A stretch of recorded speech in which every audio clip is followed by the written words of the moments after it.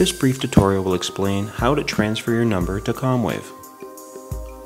First, you need to log into the Comwave web portal by entering your username and password, then clicking Go.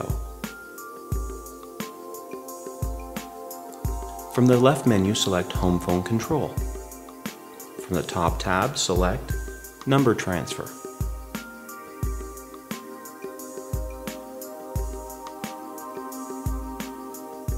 Now, enter the phone number that you currently have with your provider to make sure that it can be transferred to Comwave.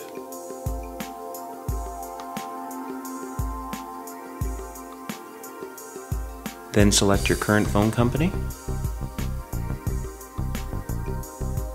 Now, your first name, last name, and address as it currently appears on your phone bill. Remember to be accurate.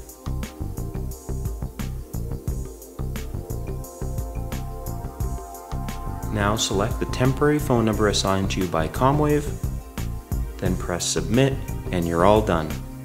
Thank you for viewing.